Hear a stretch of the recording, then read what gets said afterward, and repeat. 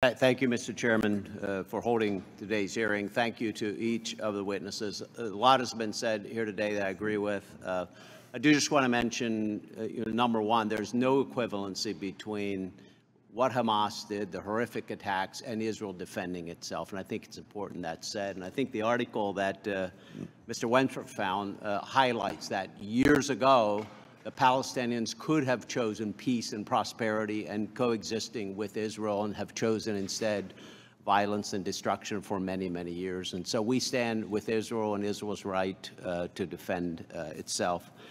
And we had a hearing on this yesterday in another committee, and it's just it's still unbelievable to me that we're seeing what we're seeing on our college campuses. There was a student from Princeton who said essentially the Jewish students have retreated to the Jewish centers because they don't feel that they can participate in campus life, and it's sad to see.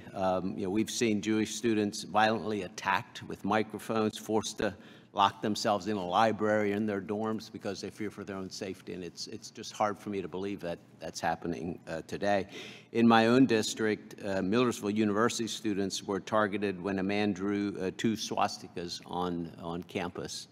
And one of the things I want to focus on today, though, and just get your thoughts, and maybe one of the themes of this hearing is the money that's flowing into universities. And then where universities are spending their money, and whether this has some impact on the positions that they're taking. And I'd like some of you to speak to that. We know that foreign countries are investing heavily in our universities, and they could potentially be abusing our U.S. tax system while they're doing that. And in some cases, this is certainly countries that do not share our democratic values. And so, Mr. Schanzer, just want to ask about college endowments, reporting requirements for foreign investments. What steps should we be concerned? And if so, what steps should Congress take to ensure that these colleges and universities are fully disclosing where funds are coming from, and then are not investing tuition and donor dollars into countries which actively oppose the U.S.? Thank you, Congressman.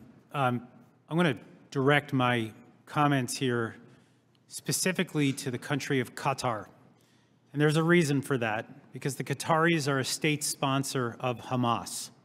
They are right now being looked at as an intermediary that may be able to help return those 240 hostages that are being held in Gaza right now.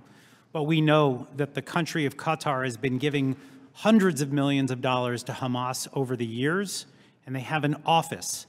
And in that office, we've actually seen the video of some of those Hamas operatives cheering as they saw the news break on 10/7, and the Qataris have not kicked them out.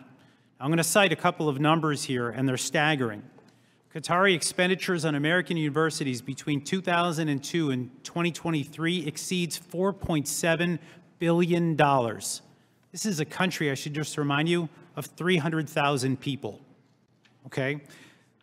They have been spending an average of $250 million per year. It's been actually $3 billion between 2013 and 2019.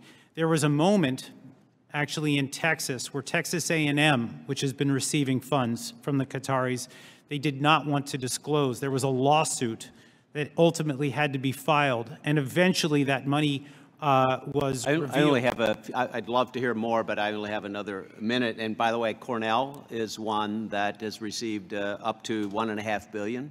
Almost $2 billion. In funding from Arab countries, specifically Qatar and Saudi Arabia and others. Correct.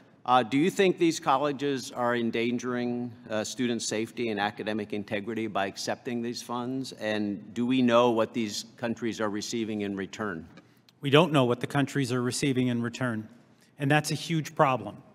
And we need to see the contracts. We need to see what the universities agreed to in order to receive those funds. And it's not happening. The Department of Education is actually woefully behind in tracking these disclosures. That is something that I would hope that this committee would look into. Thank you.